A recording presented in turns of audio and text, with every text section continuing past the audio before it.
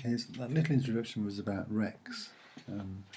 Rex was an image of what looks like a dinosaur, could be a reptile, but was on Curiosity photographs taken in February at Gale Crater. And I was just nosing around on this photograph today, taken around about the same time. Fabulous picture. I think we're so privileged to be getting these pictures from NASA. I think other countries may have withheld a lot of the stuff that NASA have actually let the public have. I think there's some stuff that we're not getting, but I think what we're getting is enough evidence, certainly for most of us, that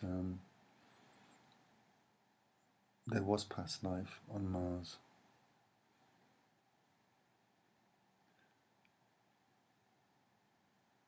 You look in this photograph here, what do you make of that?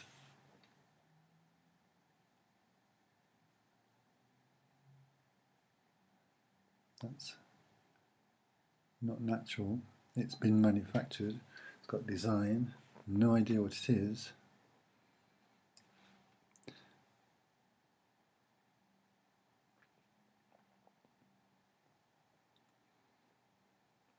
I'm just showing you one or two things here to let you see that this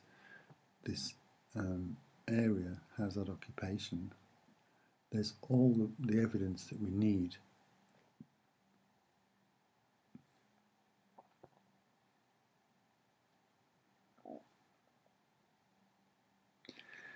Further up the photograph, though, pretty much the same thing has happened to me with Rex.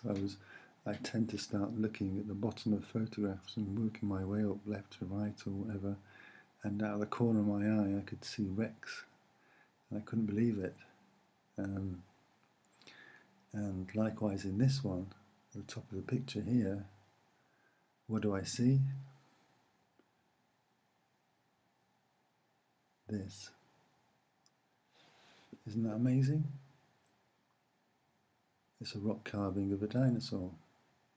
Or if this was planet Earth, that's what archaeologists would be calling it.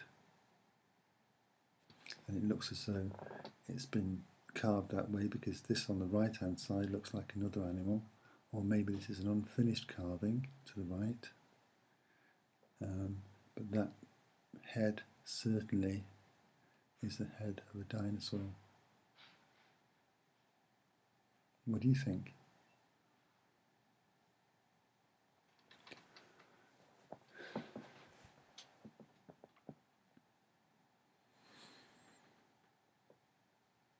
He looks good, doesn't he? Thanks for watching. Pass this information on, please, and subscribe if you don't already.